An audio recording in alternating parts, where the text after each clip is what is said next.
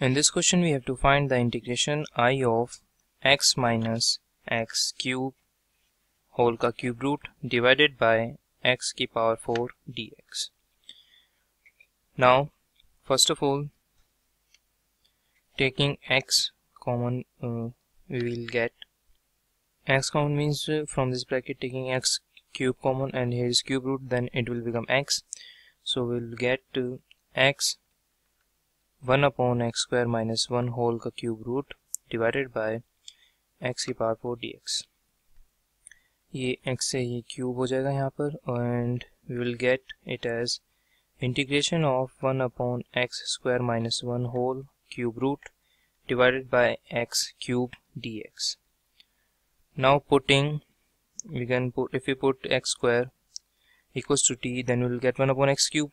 So we will get 1 upon x cube dx equals to minus dt by 2.